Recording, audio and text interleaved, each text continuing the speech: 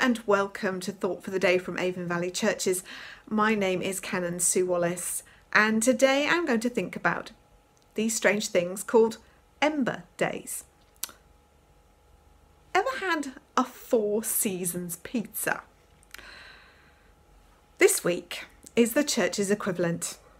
Ember Days are 4 seasonal times of prayer, and one of them is this week. The term comes from a really weird corruption of quator tempora, 4 times. You can see why I'm thinking of the Four Seasons pizza now. One in each season, which is what their Latin name was. These 4 special times of prayer happened once in each of those 4 seasons. German people called these days Quartember. And so you can see how in English it got shortened to ember. Nothing to do with coals and a lot to do with the seasons. If you can hear tippy-tappy noises, that's my little dog Florence. But anyway, back to Ember Days. They're quarterly 3-day periods of special prayer in the liturgical calendar. These traditionally take place on Wednesday, Friday and Saturday in mid-December, near the start of Lent, and the weeks nearest the 29th of June and the 29th of September.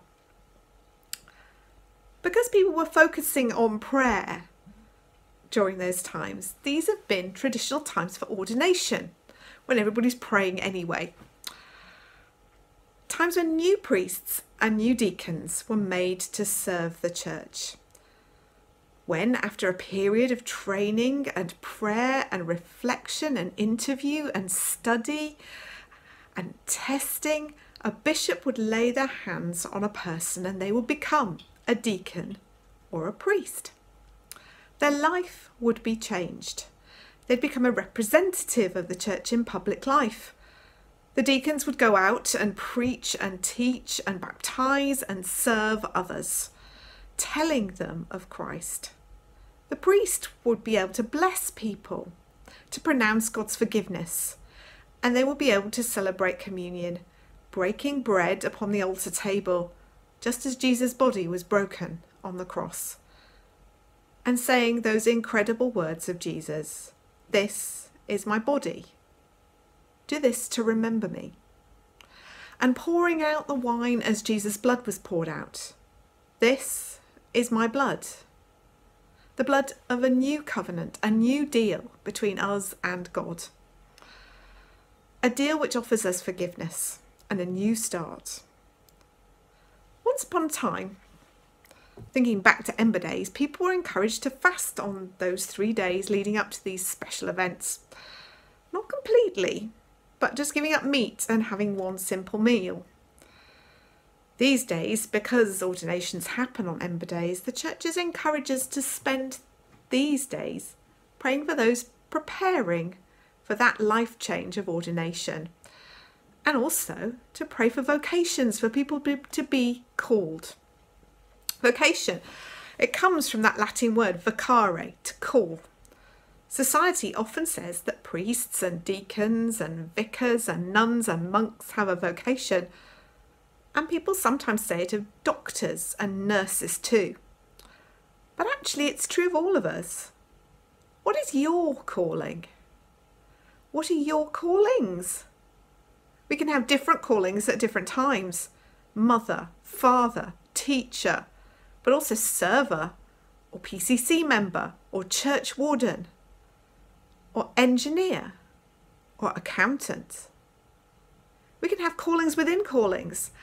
I was called as a priest, but also as a liturgist, someone called to write prayers and create resources for worship.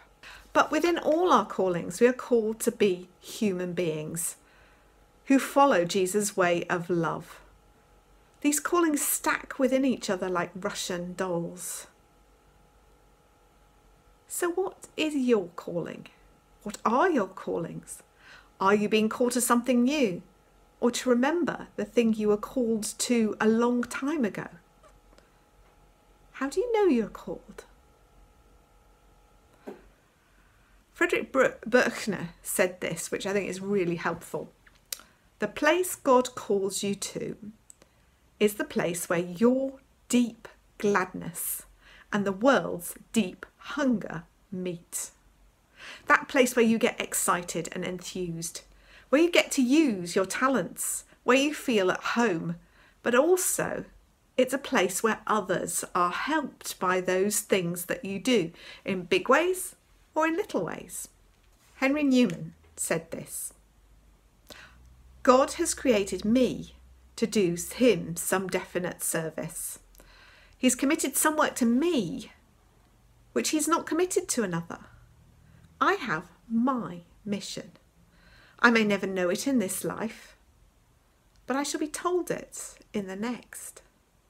I'm a link in a chain, a bond of connection between persons. He's not created me for naught.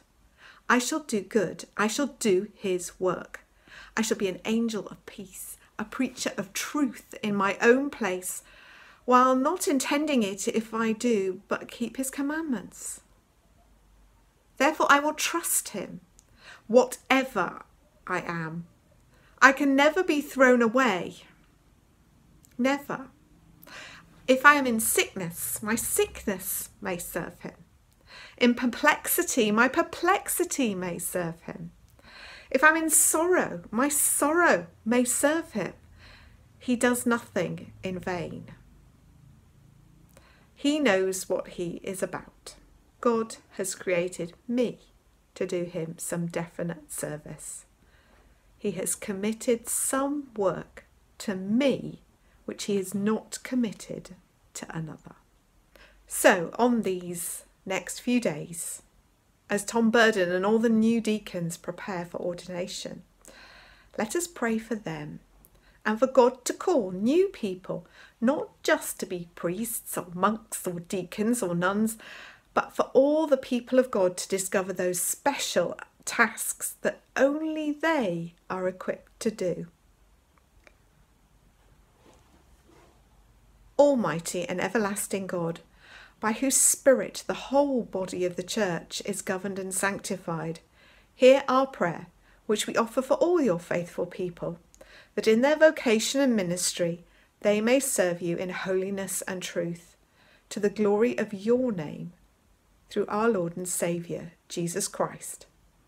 Amen. I'm going to finish with a song by my friend Lacey Brown from the Church of the Apostles, based on the lovely passage from Micah, which I think sums up the calling within all our callings. Do justly, love mercy, walk humbly with our God.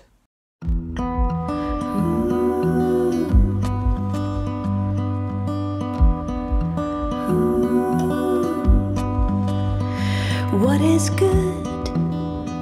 What does love require of you?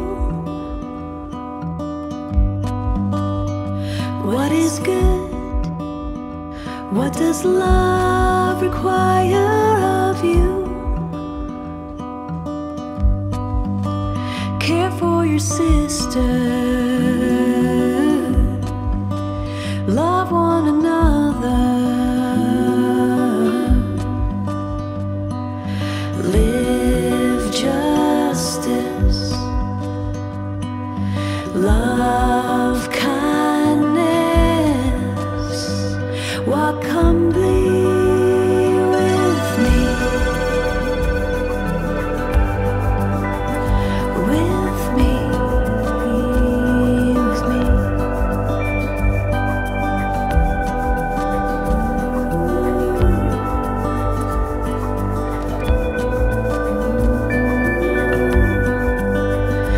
What is good?